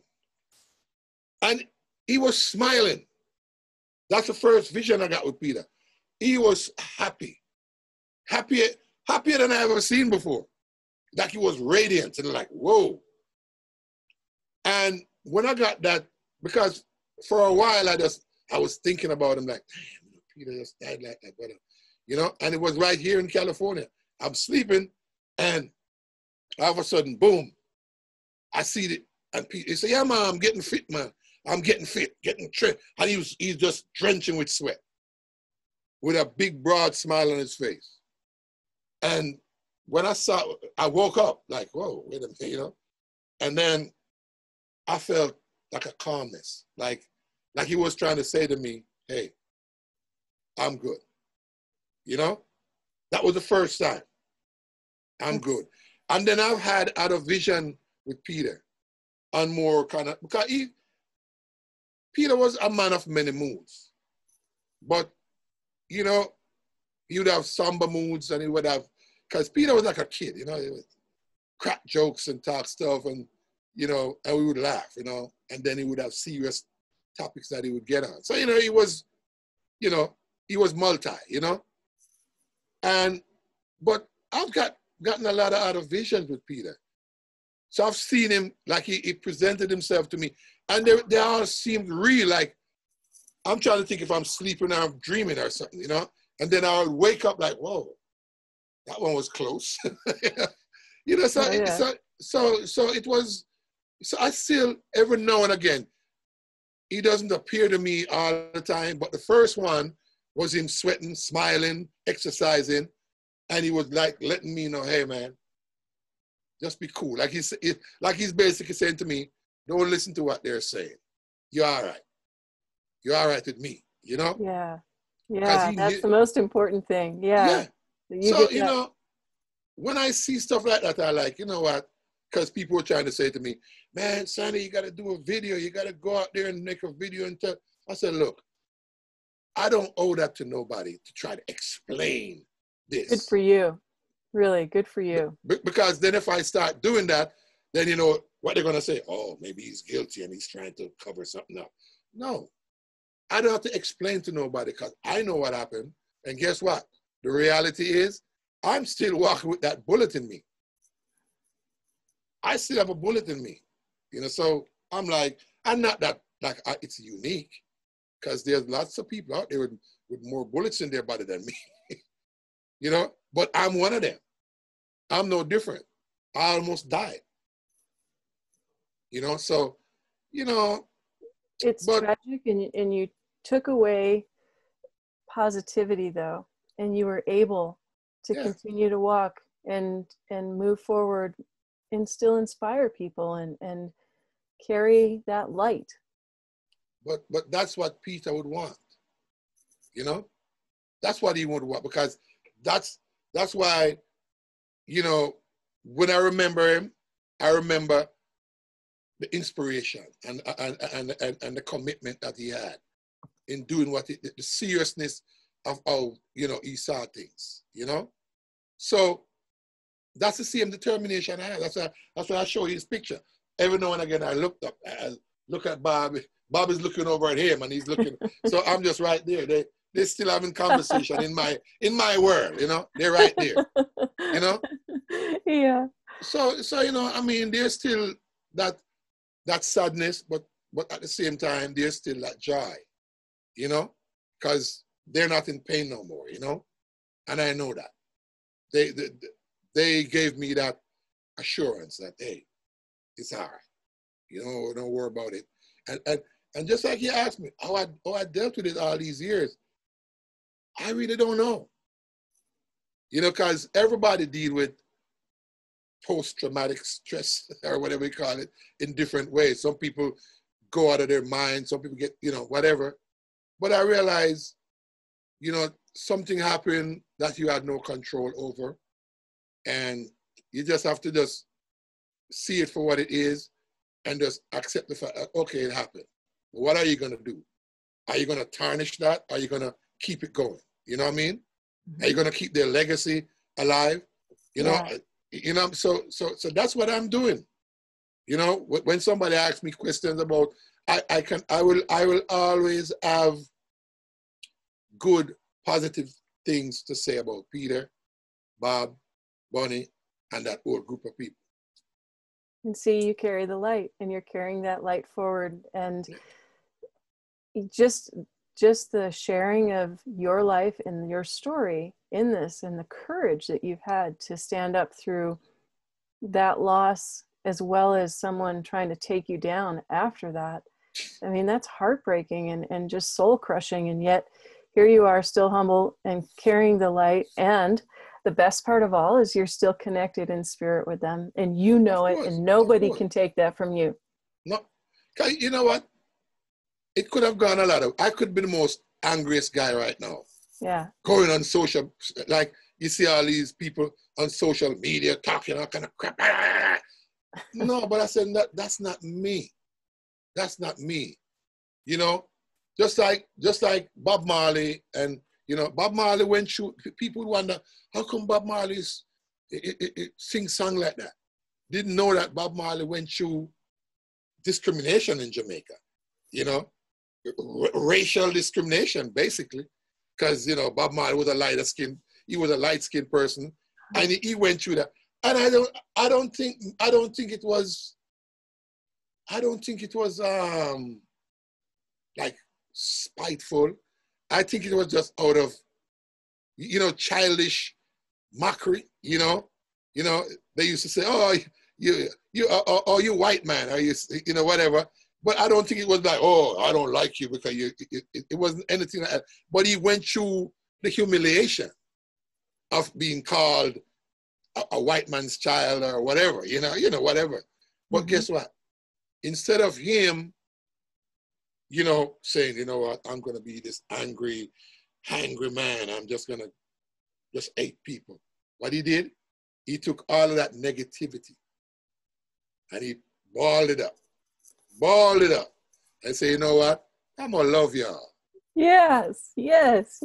I'm going to love you all. And if you listen to some of his interviews, he said, look, his life is for the people. And if his life is not for the people, then him don't want it. Listen to that. So this man was a selfless person. He wasn't thinking of himself. Even after going through his form of, you know, racial discrimination and what have you, and hardship. When he talk about cold ground with his bed and rock with his pillow and all these things. Bob Marley went through all those hardships. But he used those negatives and boiled them up into positive energy. So, you know, this is the type of thing that inspires me, you know. This is what keeps me going, you know. I can see why. I mean, it makes me cry. It just, it's humbling just to hear it. And you realize. I'm not angry. I'm not, even to be honest with you, the type of person I am, I've even forgiven all those people who've been saying crap about me since the incident. Guys, what? It's 33 years now, right? And you know what? I say, you know what? I cannot walk around being bitter at these people, because it's like in the Bible where they say Christ was on the cross and Christ said, "Forgive them, Lord, for they know not what they do." And that's kind of my way of dealing with it. And I realized there was an essence to that, because if I harbor hate, if I harbor resentment and anger, then I'm going to be worse than those people. And I can't say, oh, I'm doing good works and trying to be positive, and still in the back of my mind, I have all this hate and all this festering negativity going on. No, you can't live. I'm not that dual. Yeah, and it's a little bit like the story of the fig tree, right? Yeah. You lose your faith and you cast negativity or doubt on something, and then it shrivels up and dies. And that's not what this is about. This is about, and it's music, which is in your soul, is about lifting up. It's about putting light and life back into the world, not taking it away. Oh yeah. To me, that's the most important thing. So, you know, I just take, just like I said with Bob, I just ball up all that negative energy. I forgive those people. Yes, I do. Even the people who shot me. I'm like, you know what, Lord, forgive them. Yeah. I'm still here, so guess what? I'm not going to walk around being bitter and saying, oh, if I catch those guys, what I would do to them. It's not about that. I'm alive because the good Lord say, live, you know. So what must I do is forgive them and love them. Just like, that's not for me to judge. People say, how can you love what Christ said, love your enemy as you love his. Whoa, wait a minute. All right, there you go. He said, love your enemy. You can't, because they hating you don't mean that you have to hate them. Right, exactly. That's their problem. Yeah. You want to hate me? Fine. I don't hate you. That's not on me. You hate me? You don't like me that much? Ah, cool. Fine. At least I know, but I love you. Yeah. And I have to keep that within me. And I'm going back to the studio. Yeah, exactly. We're going to make some good music today. Exactly. Look, I'm doing things today that I never thought I could have done. Like what? I make all my songs by myself. I'm playing drums. I got this little acoustic bass right here, but I got more basses. I got 3 more basses over there. I don't play guitar though, but I'm doing these things, not even realizing that I could do them. But get in the situation where it's kind of hard to call, yeah, I want to do this thing, and then try to call somebody to come. It's kind of weird, you know? Yeah. So I say, you know what, let me see if I can just, I have my guitar player, he comes over every now and again, but I would do like the basic stuff, what I'm doing, and then, you know, he come and do his stuff. But the thing is this, I think all of that is because of how I choose to live my life. And then by living my life the best way I can with pursuing love and clarity and decency and what have you, I think that spirit is what gives me the view, you know, the view to say, okay, you can do that, even though you doubt yourself. That I'm not a bass player. Okay, dum. Oh, wait a minute. I'm getting this. You know, I mean, I'm not a trained bass player or a trained keyboard player. Because I can't do the two-fisted thing like some people. I can do one hand. Just play, play a couple of, and then I would go back and layer the chords so it sounds like this guy is playing with two hands. But that's cool, because I've seen a lot of great keyboard players that just use one hand and do stuff. So that's cool. But the thing is what I'm saying, I'm enjoying life as I should. Yeah. I'm not bitter with nothing, no bitterness, no anger, no envy, no jealousy, none of all that stuff. Because I don't need that. Because I know that is what tarnish your soul, you know? Oh yeah. Your soul gets tarnished when you keep all these crap inside of you, you know? I don't need all that. I love this. I'm so joyful to get to be a recipient of this message and your spirit today. I mean that sincerely. Thank you. I've learned a lot in listening to you, and I have a lot to contemplate and examine in myself. I appreciate what you've said. I'm going to take this and contemplate it for quite a long time. Seriously. You've made me a better person just by sharing today. And I mean that. I'm getting teary. The only way we can survive in this world, the only way we can feel peaceful is by exhibiting that, is by immersing yourself into that. You know what I mean? And yeah, you know, we still have little rough edges we got to clean up and stuff. But at the same time, at least you're admitting to your faults and you're making effort to clean it up, you know? Oh yeah. But that's what we have other people for, to remind us. Right. You know, because it's like somebody being an alcoholic, and you keep telling them, "Man, you're an alcoholic." He said, "No, I'm not." He's like, "Yeah, man, you need to stop drinking so much. Every time you drink, you're stumbling all over." "No, man, I'm not stumbling." What are you talking about? But until that person decides that, you know what, you're right, I'm an alcoholic. That's the beginning of healing. You know. So I just think that for me, it's constant. You have to be consistent with your feelings, with your belief, and, you know, work at it, you know, because I just say, sometimes you fall off track. More, you know, I'll be driving on the street and some guy cut me off and I'm about to get angry. I'm like, oh no, whoa, you don't want to go there. It's not going to end well. All right, cool. You know, so you keep adjusting, you know, you just stop and correct. Right. But you have to acknowledge it to stop and correct. And a lot of people don't do that. Right. You know, and that's why I say it's a consistent living, you know, living your life and seeking, you know, you're seeking. You know, you have to do it, you know, and that's how I keep calm. People say, man, how do you do that? Oh, you have to see.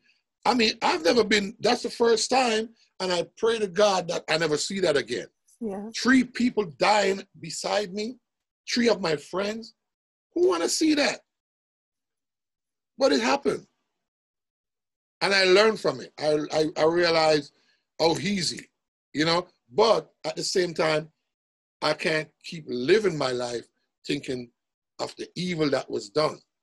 I still have to say, you know what, as tragic as it was, I still have to be positive. I still have to memorialize these people with clarity, with love, with honor, you know, instead of being bitter, because they wouldn't want me to be bitter. So all I have to do is just say, you know what, it happened. Nothing I can do to change that. But let me honor their memory in the best possibly positive, clean way I can, you know? So well, I think you are that. You do that. Yeah. You do embody that. Of all the people that you've worked with in your career, who are some of the most inspirational for your growth personally and musically? I have to go back to these people again. The Wailers. Because they had a commitment to what they do. They have a certain way how they go about doing. They were, you know, and we just we just had another brother who passed away on 9/11, Toots Hibbert. On 9/11? That's strange. Yeah, he had the COVID. They said Oh, they said dear. they said he had the Yeah. COVID Oh, right. sorry. So all those people. So I learned. Okay, so I used to work with Jimmy Cliff also. So I learned from Jimmy Cliff commitment. To Jimmy Cliff is also that spiritual person too. So I learned a lot by working with those people. You know what I mean? I learned a lot from Toots Hibbert, God rest his soul, and Peter Tosh, Bonnie Wailers, Bob Marley, Those people, because they're kind of like the people who, I would say, they set the table that I could eat. Yeah. You see what I'm saying? And when I listen to their composition and the way you can realize they experience a lot of what they, and why I believe, why I'm so inspired by these people who I just called. They lived it. They didn't just write some lyrics. It's either they went through it or they saw it. Like you hear, as I talk about Toots Hibbert, he passed away, and he had a song called 5446. And 5446 was his prison number when he was in prison. You see what I'm saying? So he's singing about, so all these people sing about life stories and things that they were involved in and surrounded by. So it's all real to me. When I hear it, I say, well, everything you do should be about life's experience so it can resonate with others. Because people need that. If you have something, maybe if you say something, somebody can say, oh, wait a minute. You know what? I've been through that, but I never thought of it that way. Oh. And then you can bring somebody down off of whatever negative high that they were on, or negative lows. You bring them, you see what I'm saying? Yeah.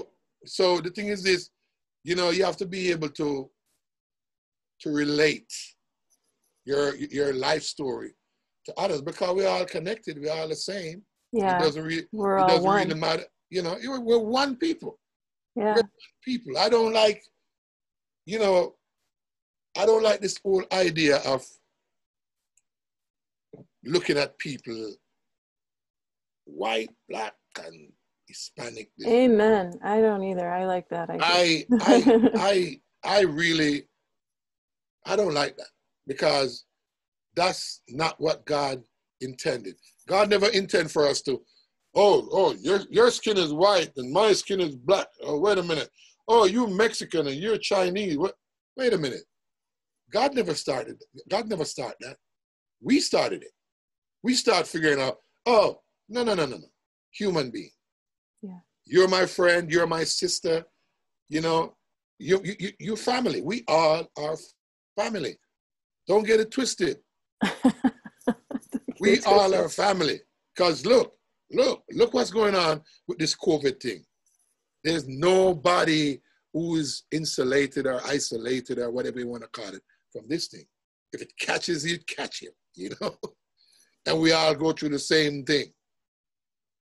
So we have to learn that, we are all one people. So, that's the kind of thing that I learned from these brothers. They were real.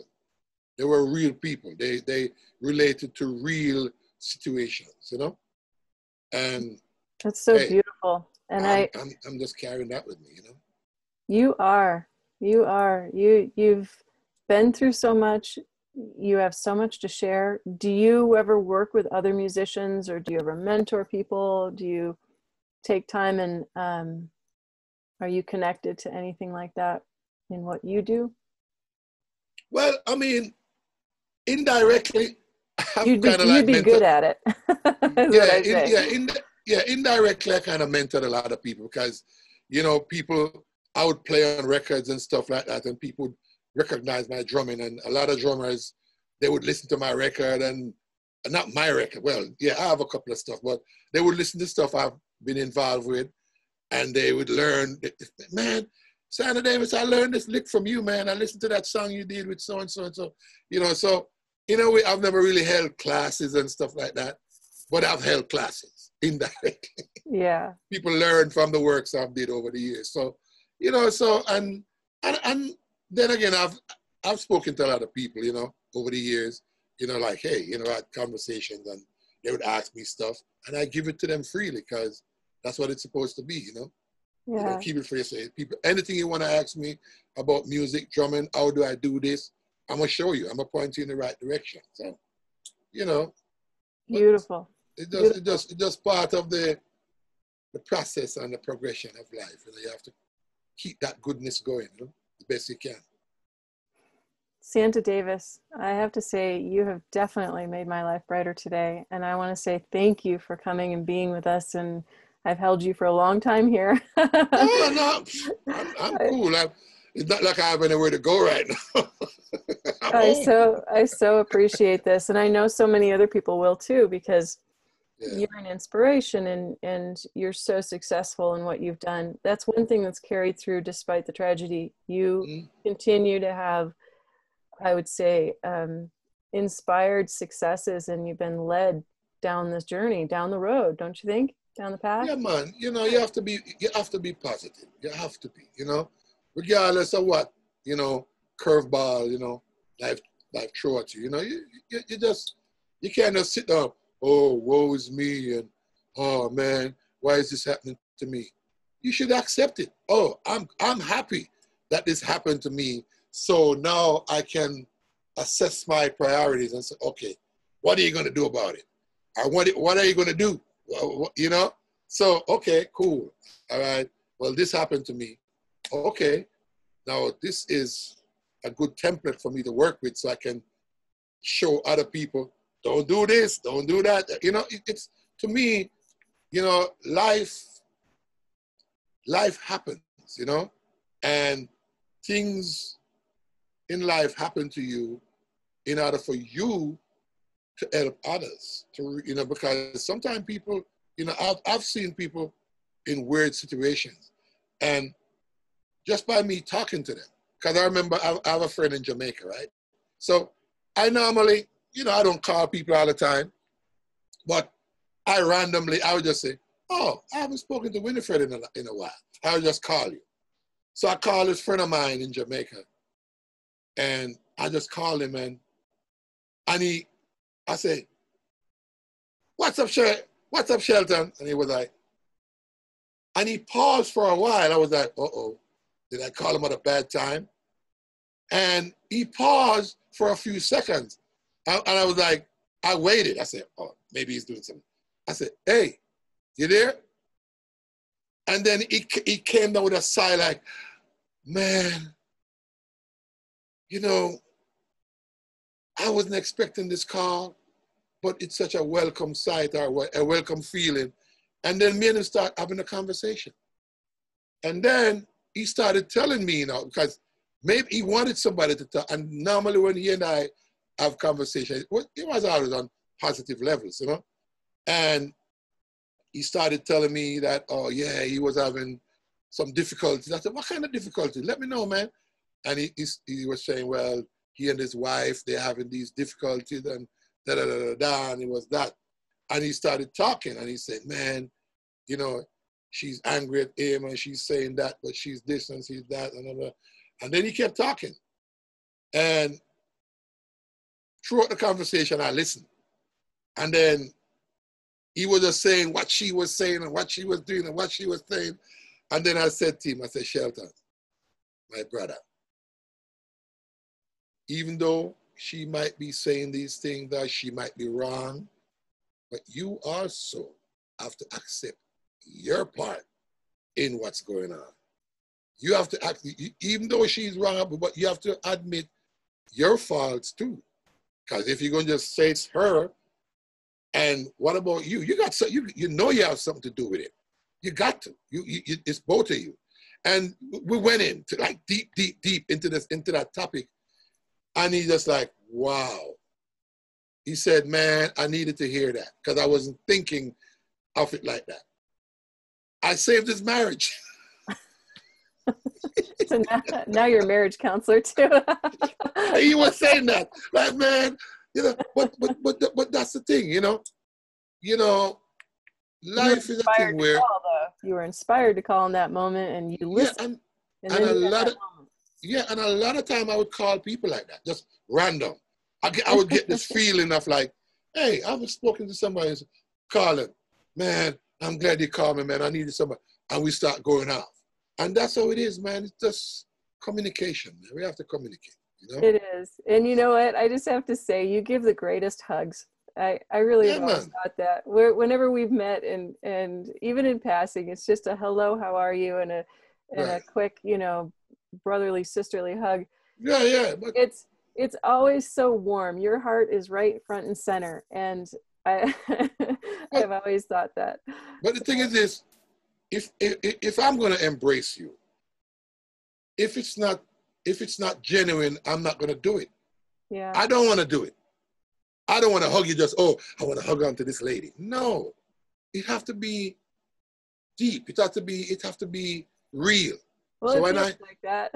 You know, when I do it and I make sure, you know, hug you decently, make sure, you know, it's just me. I have to be real with myself. Yeah, in order for me to walk through the world that way. Don't you worry. Everybody sees that. And thanks to my mama in heaven. Your mama and all of your spirit friends, which I can feel readily around you. Yeah. And that is a beautiful thing. I knew that speaking to you today would bring out so much, and I'm grateful. I'm so grateful to you for this. Thank you so much. And maybe you can come back and visit us again and even play a little something for us another time. Oh yeah, thanks for having me, and it was a pleasure, you know. It was a pleasure. Santa Davis, he is a musician extraordinaire, drummer, percussionist, and you know, we can make the list of all the things that you've done in the world, but I think what we've talked about today is so much more. You are you, this beautiful light being that allows, and I can't say thank you enough. You've delighted me. Thank you. I just say all we have to do is just spread the love. Spread the love. So there you have it. It's the only thing we can do. I mean, you know, spread the love, you know. And where can people find your music and all the things that you're doing?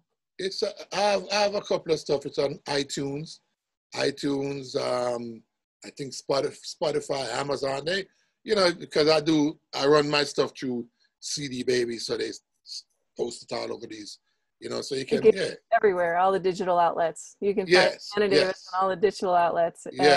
Carlton, Santa Davis, boom. There you go. You see my little projects just pop up, and hope you say, what is that? what kind of crap is that? No, there's some good stuff there, yeah. Oh, thank you, and God bless you. Go jolly. That's what I have to say. You made everybody else's life brighter, and that's what it's about. That's what it's about. You know, I mean, bring joy and happiness to everyone's soul. You know, because we are soul people. Really, we are not just people. We are soul people, and if what I say to you or you say to me resonate, that means it's touching the soul. That's why people get angry because they don't understand. But it's because of the energy that's being let off. So we're soul people. And that's how we connect, you know? We connect through the soul. So spread the love. I feel it. Go jolly, everybody. Thank you for listening. We'll have Santa Davis back again. And I'm going to share with you a thing that I did sometime. It was really funny. I did this music thing for actually a jewelry show, and I had these Jamaican fellas do the intro. You're gonna die laughing. Okay. It was great. All right, Santa Davis, there you have it, everybody. Go and make somebody else's life brighter. Blessings by people. Yes. Go jolly. All right.